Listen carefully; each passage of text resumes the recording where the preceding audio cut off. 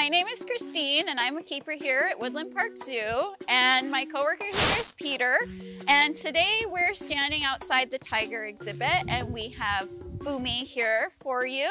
Boomy is one of our male Malayan tigers and Peter is working with him doing some training.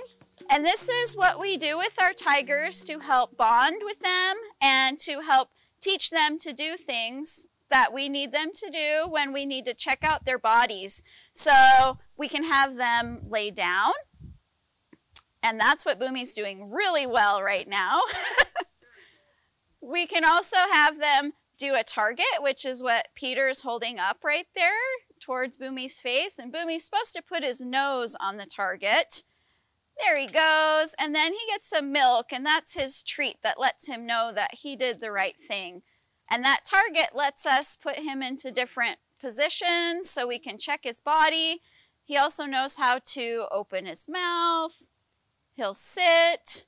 He's not very motivated this afternoon though. Let's see if he'll open. There he goes. He opened his mouth a little bit. There. So that lets us check his teeth without having to put him under anesthesia, which is much better for him and the rest of the tigers that we have here. Boomy is a 10-year-old male, and he weighs about 284 pounds, and he is our biggest Malayan tiger here. We have one other Malayan male tiger named Olan, and Olan is in a different area while Boomy's on exhibit, and then they get to switch. So Olan will be out on exhibit in a couple of days, and Boomy will be in a different area. Boomy's very relaxed today. True or false? Within the last 100 years, 3 subspecies of tigers have vanished forever from the planet. True. Sadly, in the last 90 years, 3 subspecies of tigers have gone extinct: Javan, Caspian, and Bali. A 4th, the South China, has not been seen in the wild for more than a couple decades and is considered extinct. The Malayan tiger is one of the smallest subspecies of tigers. So at 284 pounds, he might seem quite large, but an Amur tiger can get up to almost 650 or 700 pounds. So almost 3 times bigger than what Boomy is here. Boomy eats about 7 pounds of meat every day. He is a tiger, and tigers are cats, and cats only eat meat, so that is what he gets to eat every day. The milk that he gets here is just his treat. We'll also feed him chunks of meat too, as a treat. He's very talkative. He likes to chuff at his keepers. Chuffing is the sound that tigers make. That's their friendly sound. It's similar to a purr, but it's made in a very different way. And big cats can chuff, but they cannot purr. So small cats, if you have a cat at home, they make that purring sound. And this tiger can't make that sound, so they make the chuffing sound. It's kind of an airy sound that they make with their lips. I am not a good chuffer, so I'm not going to try to demonstrate myself. But Boomy will usually chuff at us. He may have chuffed when he first came up to this area here. True or false? Tiger stripes are useful camouflage. True. Indeed they are. Their stripes help the tigers blend in with grasslands and forests where they live. Shadows and branches match the stripes, which are useful as the mighty predators stalk prey. Now tigers are interesting because they have these stripes and this orange coloration, and each tiger's stripes are unique to that specific tiger. So they're like the fingerprint for the tiger. Another interesting thing about the stripes is it's also matched to the skin. So if we were to shave Boomy, he would still have the same stripe pattern. You'll also notice that on the backs of Boomy's ears are these white spots. And these are left over from when he was a cub. Baby tigers, they think, have these spots on the backs of their ears to make it look like eyeballs, looking back through the jungle so mom can keep track of the cubs, but they're not sure why they keep these white spots as they get bigger. And most all tigers have these white spots on the backs of their ears. They also have very sensitive whiskers and very long whiskers, and they use those whiskers to feel their environment. In the wild, it's very, very dense jungle.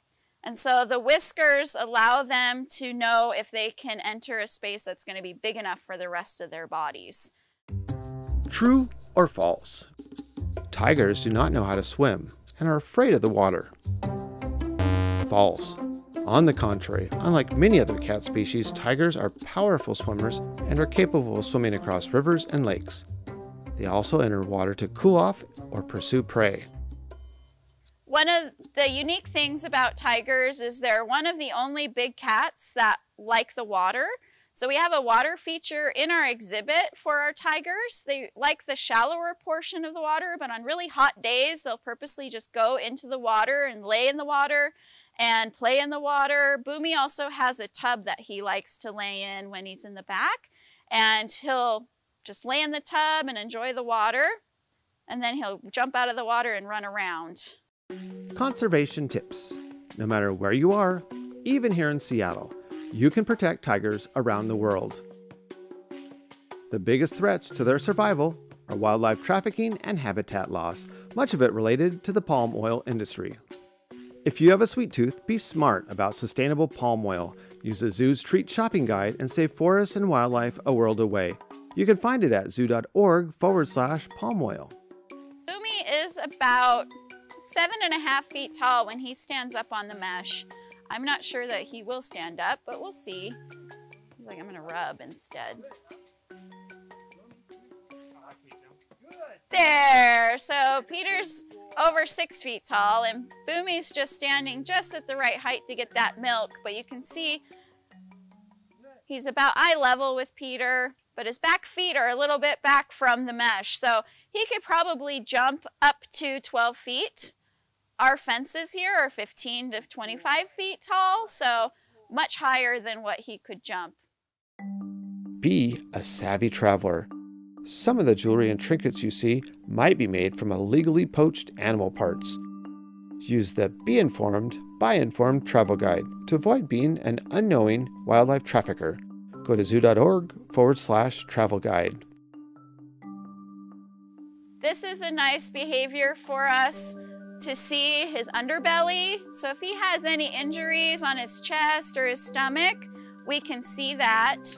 And then we work with them to be able to spray things on the belly or the chest in order to do any kind of medical treatments we might need to do.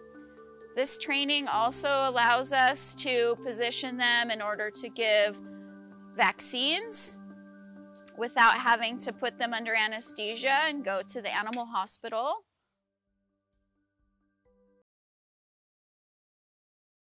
His tongue is very rough, so the surface of the tongue has papillae on it. And just like your cat at home, it's a very, very rough tongue, but the papillae on his tongue are much longer than what you would have on the tongue of your cat at home. So it's a lot like Velcro, the rough side of Velcro. Visit zoo.org/tigers to help support the Woodland Park Zoo Panthera Malayan Tiger Conservation Project. Thank you for coming to see us today and learning more about Boomy, and we'll see you soon.